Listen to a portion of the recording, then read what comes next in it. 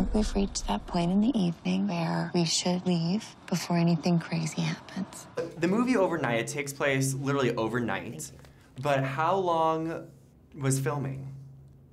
Well, not that much longer than overnight, right? 11 nights. Oh, so it was a really, really fast one then. Yeah, it was 11. It was 11, and then plus 2 days of the outside. Yeah, right. We did the entire movie in 11 days. Do you prefer a shorter shoot like that, or do you like a longer, more elaborate shoot for a movie? I guess this was perfect for this film. Yeah. You know, and I think it's in the movie. You can feel we really shot at night. I think our acting would have been different if we were actually shooting days, pretending it's the night. We were in this mood. You know? It's very realistic. Right, of course. I mean, I figured it was at night, but you never know these days with 3D or one of the like green screen stuff like that. So we are a college campus. What would be your craziest night that you can remember, either from college or just in general? I don't think I can share that.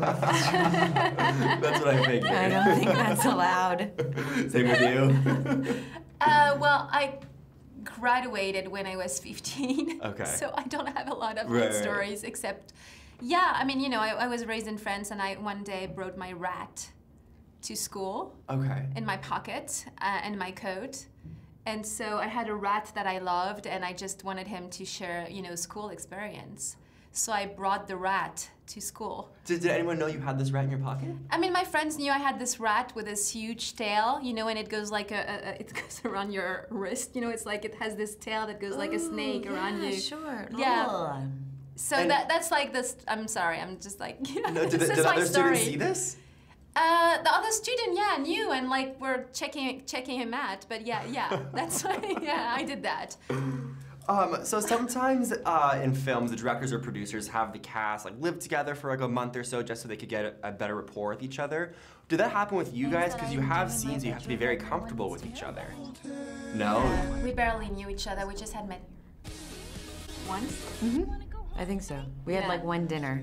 Yeah. And we had like a cast dinner, and then there was I think I had lunch with Adam once. Okay. So, you know, very, very casual.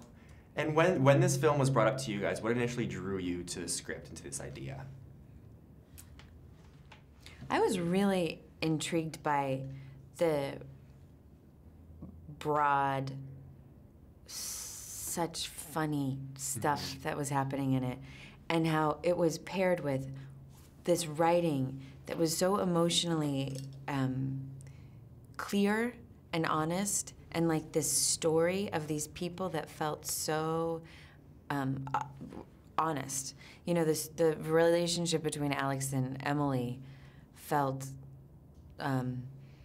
just so authentic, like a couple really trying to make things work. And so that paired with the wildness of the humor, it was kind of something I hadn't really seen before. It was very sweet. It's a very unique premise also, you don't see too often. Yeah, that's for sure. And lastly, really quickly, what would be your biggest advice for students entering the entertainment industry?